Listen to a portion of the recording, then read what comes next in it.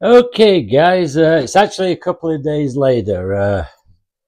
I had to go and change my phone plan and everything. AT&T decided to screw me for the past 6 years and charge me $60 a month for the past 6 years for something I never had on my plan. And I asked for a refund. They told me to basically go to hell. So I got rid of them. I went to T-Mobile and they gave me a new iPhone for free. Anyhow, it's been 2 days, so this should be fully cured. We're going to take this sucker apart and see if the part pops out. Now, a tip is, I've seen so many people on YouTube who are doing molds and planes and whatever, and they use a wood chisel, a metal chisel, to split the molds and yank and bank and all that. I use these plastic, don't know what the hell they're called. I guess they're chisels or something, I don't know. I got these from like Harbor Freight for a couple of bucks years ago, and these work great. They don't damage the mold, where metal can definitely damage and crack it. Anyhow, I'll continue on. So it's going to take ages to get these off, so I'll stop the video and get back when we're ready to crack it open. All right, guys. So got all the nuts and bolts out. So the mold is no longer clamped. So I think we shall try starting at the tail and just crack it a little bit, if it is at all possible.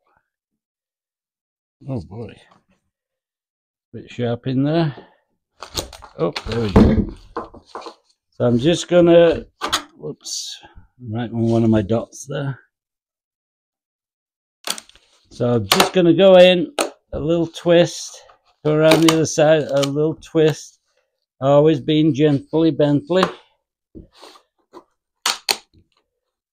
And what you want to do is hear it cracking like it is. It's kind of a good sign. We'll go with the bigger one now. Actually, let's try this one. It's a little thicker. And what I'm trying to do, there's going to be flashing, like I say, about an inch or so in. And that's why I'm breaking off right now. So I'm just going to come down the other side. It's a matter of being patient. Because remember, this rear end, I couldn't get tape on it. So it's just basically glue between the seams. And if you push too hard, you can actually push into your part, which is not advisable. Oops. God, I should have cleaned up before I started this.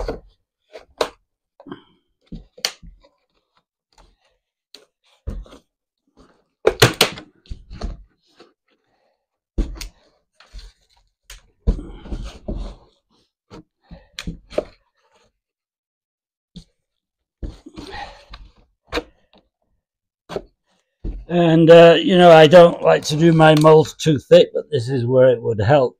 So the parting plane wasn't flexing like it is right now. It would help separate things a lot easier. There we go. Once you get one breaking like that, generally the thing will just come basically flying out. So that's one half off. You can see all the flashing, so that's why I put the PVA in. Now this is where I do cheat, and I do use a metal scraper.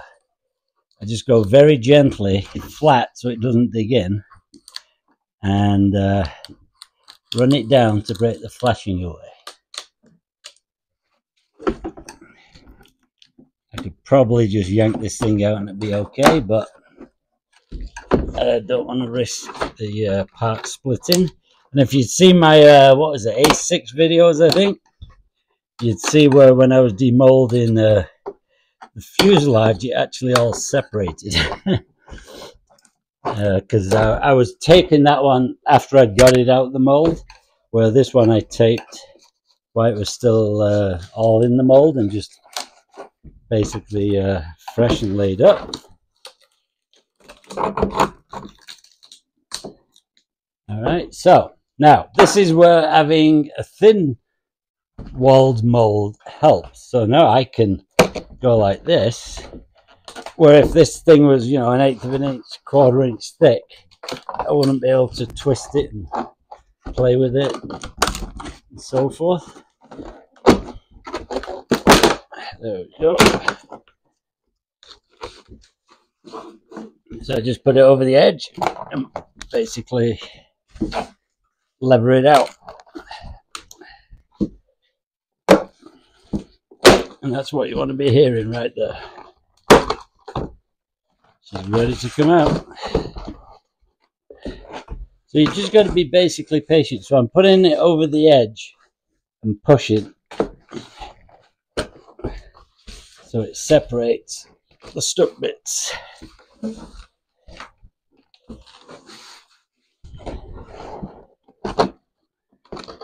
And we are having a bit of a problem with this. Oh, that's right, I forgot this part sticks in. She'll come out. There she is. Alright, so there's a fuselage fresh out of the mold. So let's take a look at it. Looks like the glue all glued, so I'm just going to come along and trim some of this stuff off.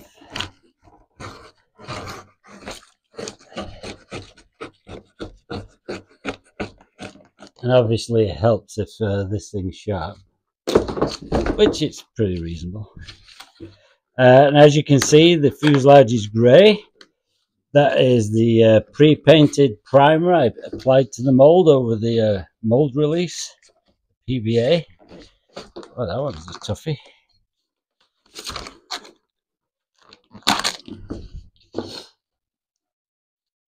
Just going to snip that a little bit.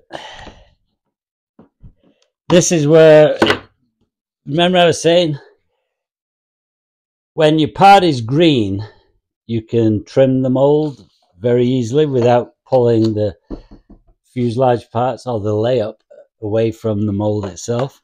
This is where it pulled away a little bit, so I think the epoxy got a little inside on the sides and whatever. Let's give me a little toughness. Now this is the one where I fuselage where I've tried to go much lighter, so I didn't use the mix of 2 ounce, 3/4, 2 ounce and 6 ounce cloth. I pretty much just applied the 6 ounce. I wanted to see basically how stiff the mold is, I mean the layup is. And it seems a little soft, but we can stiffen that up a little bit. No problem. Anyhow, that's most of it off. So, well, it feels kind of light. Let's see how heavy it is. So I'll grab my scale. Right, so grabbing my accurate United States Post Office scale, we're going to see, right, we're in pounds and ounces. Let's see, okay. Put in the comments, what do you think it weighs? 3, 4, 2, 1. 9.8 ounces. So pretty much half a pound. I mean, that's pretty damn good, I think.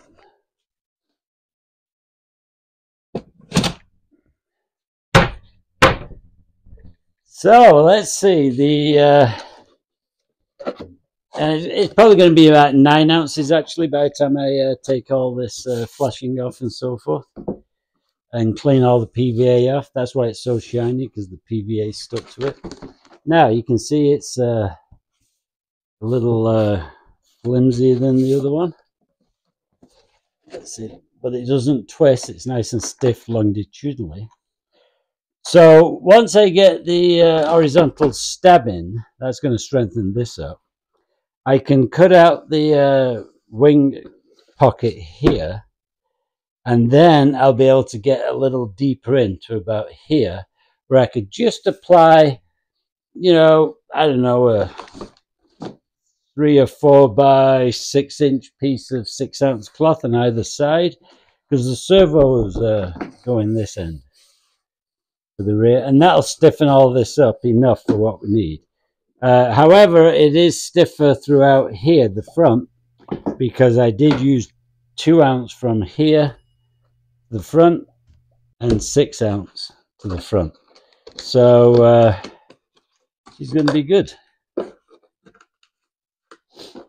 So the next stage is I'll clean up the mold. I'll do the cutout here for the wing, cut out here for the battery access and so forth, and we'll clean it all up, stiffen it up a little bit, and we'll laser cut all the parts we need. I'll show you how to do that. That comes out real cool when you got a laser cutter. Really helps. Those are all 3D parts. I've also made jigs to cut out the proper angle for the horizontal stab, and also to cut out the servos. So it's kind of a little mini router guide that I've made using a Dremel. I kind of made a little mini router, and it works pretty damn good. So I'll show you that in the next video. So thanks for watching. At least if you're not going to subscribe, please give me a thumbs up, leave a comment, anything. I'll read them, I'll answer the vast majority of them, and see you on the next video, which will be a few days from now. Thank you.